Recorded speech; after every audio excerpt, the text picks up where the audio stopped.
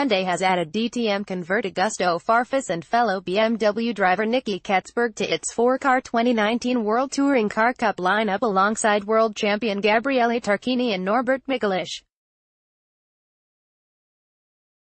The manufacturer's i30Ns largely dominated the first year of the WTCR era in 2018, with BRC racing driver Tarquini securing his second world title and Yvonne Muller's YMR outfit clinching the inaugural team's title by 3 points ahead of BRC, but Muller's YMR squad will link up with the 2017 World Touring Car Championship winning Scion Racing operation next year for its first season in WTCR with its link.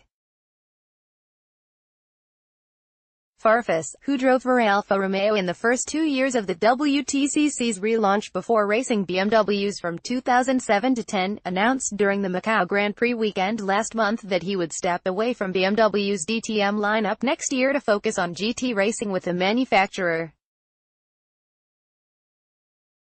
The Brazilian acknowledged at the time that he was in talks to join Hyundai's WTCR roster and has now concluded a deal. "I am very grateful for my time and my success in GT racing, but after seeing the level of competition in the FIA WTCR, I am very excited to be joining the grid for 2019, said Farfus. "It will be a new challenge for me, as I have not driven a TCR car before. In fact, the last time I raced in front-wheel drive was back in 2006. Catsburg, also a BMW Motorsport driver, will return to World Touring Cars after a year out, having raced for Lada and then as part of Scion's factory Volvo operation from 2015 to 17. I am really happy to return to touring car racing in 2019 by entering the WTCR, said the Dutchman. "I have seen most of the 2018 FIA WTCR races and I can't deny that I really wanted to be a part of it in 2019.